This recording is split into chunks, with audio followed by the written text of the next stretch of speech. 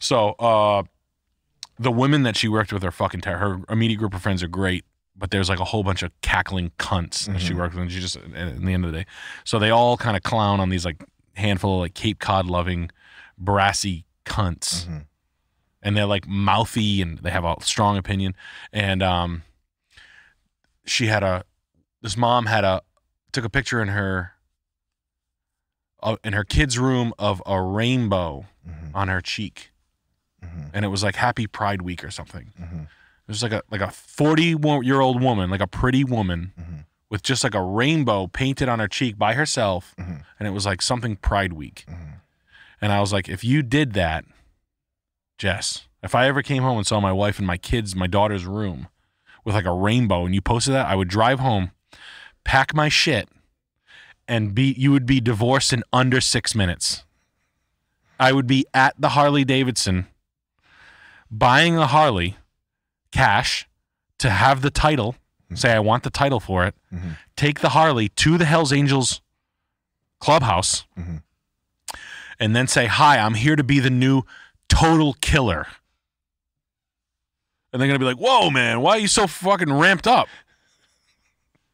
And I'm like, I came home, man. I was working. I'm a fucking car salesman. And on my way home, I noticed my wife was in my daughter's room, and she posted a picture of her with a rainbow on her cheek and like a thumbs up. And she said, Happy Pride Week. And the Hells Angel would be like, dude, that's so fucking corny. And I'm like, I know. So that was the love of my life. Obviously, love is a falsehood. All I want to do now is murder. I want to kill whoever you guys need to kill. I'll kill them.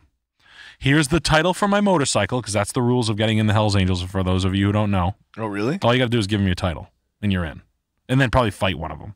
You should be in the Hells Angels. You should join the Hells Angels. Sounds cool. It's something to do. Do they want an Aprilia? You drive there and like, no, you keep your good bikes. You drive there like a real shit suck out, like a Kawasaki, like a Virago or something. A Can-Am. like the worst bike to give. No, anyway. So, but like the guy's like, oh, that's so fucking gay, dude. Your wife, how did she get the rainbow? I'm like, she painted it on herself. And they're like, oh, that's so fun. How could you even fuck her after that? I'm like, I didn't. I packed my shit. This was an hour ago, and now I'm here.